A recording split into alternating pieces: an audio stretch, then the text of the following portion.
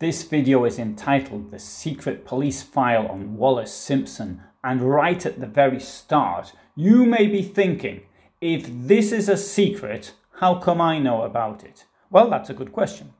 The answer is that it was secret, but the file was declassified in January 2003, although the declassification probably only happened after the death of the Queen Mother, wife of King George VI, mother of Queen Elizabeth II, and sister-in-law of King Edward VIII.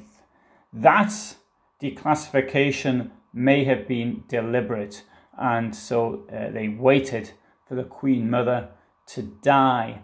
Now, as a child, I learned that the Queen Elizabeth II, could not stand any mention of her uncle Edward, as he had failed to do his duty to the crown. Now, the Queen doesn't actually pass on her innermost thoughts to me directly. That's something I got out of a book, and the book may have been correct or it may not have been correct. However, should you see the Queen, then you could ask, say you heard this on a video on YouTube, and then we would know.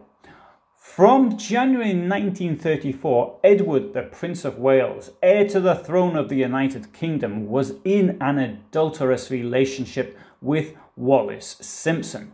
Wallis Simpson was from the United States and was married to Ernest Aldridge Simpson, who was also born in the United States, but to a British father and an American mother.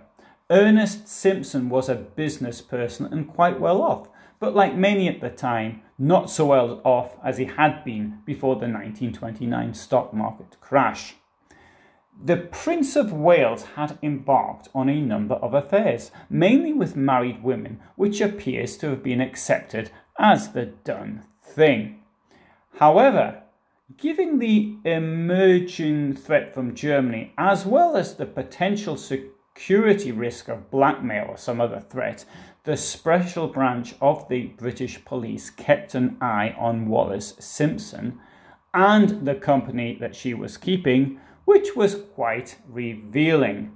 And this is the secret file. This ended up in the Public Records Office, where you can see it now if you are interested. In this photograph, we can see the Prince of Wales on holiday with Wallis Simpson at Kitzbühel in Austria in early 1935. It was around this time that the police decided that they were going to keep an eye on Wallis Simpson. She was a person of sufficient interest to them for the reasons I've just mentioned. And they quickly found out that she had another love interest.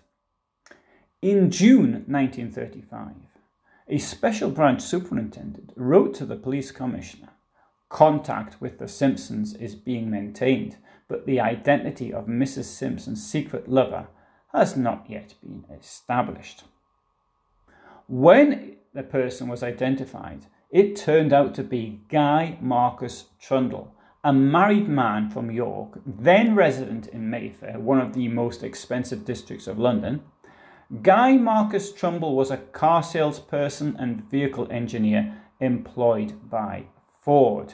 At the time, as people who bought cars were very, very wealthy, so therefore they would probably want to buy a car of somebody of their social standing. The report describes Guy as a very charming adventurer, good-looking, well-bred, and an excellent dancer. In other words, he was just like me. Apparently, he boasted that every woman falls for him and said that he was happy to accept money and gifts from Mrs. Simpson. At the time, he was living at 18 Bruton Street, London West 1. Coincidentally, Princess Elizabeth, now Queen Elizabeth, was born at 17 Bruton Street. Guy Marcus Trundle was born in York in 1899, the son of George and Amy Trundle. His father was a minister in York, but not York Minster, and he was wealthy enough to employ a nurse and 2 domestic servants. In 1932, Guy Trundle married Melusine Carey Barnard the daughter of a retired army colonel in Paddington. The couple had a daughter, Pamela, in 1937, but eventually they divorced.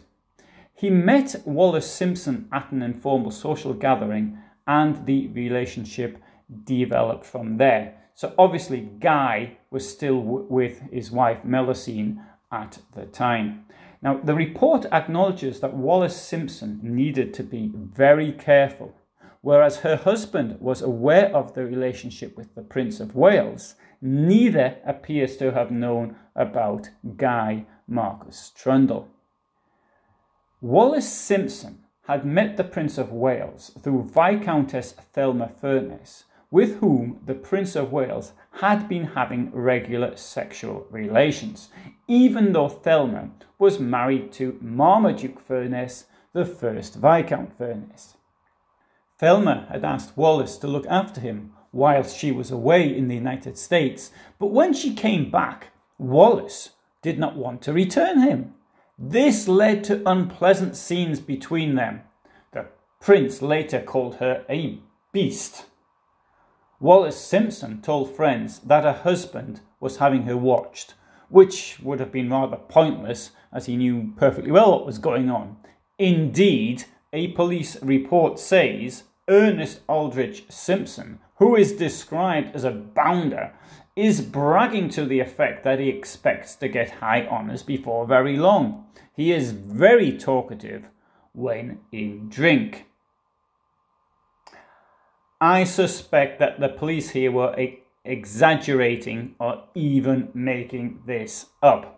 Although Ernest Simpson given up his American citizenship to become British and had fought in the British Army in World War I in the Coldstream Guards, the police no doubt regarded him as an American Jew and not the sort of person who should be associating himself with high British society. I must emphasize, of course, that this is my interpretation, but it's based on other observations of theirs.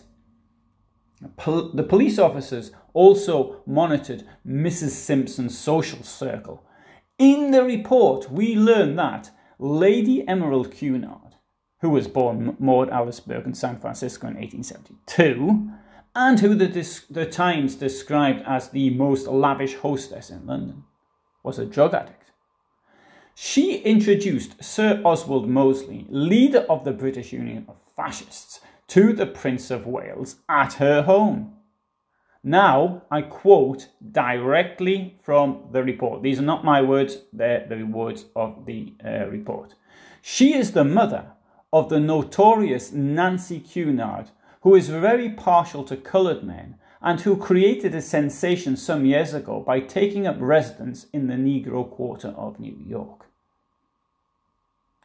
Now this, I think, really shows the racist bias of the police, twisting the facts to suit their own argument. Nancy Cunard strongly believed in equal opportunities for all. She had campaigned against racial injustice in the United States and had been in a relationship with a black person, American citizen from New York, whilst she was in Paris. Not exactly the twist the police were trying to put on it. Now, Lady Emerald Cunard had been of interest for some time as a possible security hazard. Many years earlier, David Lloyd George considered Lady Cunard a most dangerous woman, because although she was not interested so much in politics, she beguiled senior politicians such as Lord Curzon into indiscreet statements at her dinner table. She was a strong supporter of Wallis Simpson, perhaps hoping for some court position should she become queen, which of course wasn't going to happen anyway. She died on the 10th of July 1948. Now, as I've already hinted, I think that this report gives us a bit of an insight into the mentality of those that served the British ruling class in the mid-1930s. The legal reason Wallis Simpson could not be queen was that she was divorced, and Edward, as head of the Church of England, could not marry a divorced person. But that was not all, of course. I mean, also Britain had to get permission from the Dominions to permit the wedding to go through, and this didn't come from Australia and South Africa. However, the police are trying to portray her in as black a light as possible based on what they consider to be bad. They twisted the facts around her social acquaintances and perhaps also her husband. When interviewed in 2003, the family of Guy Trundle knew nothing about Wallis Simpson. They were as surprised as anyone when the files were opened up.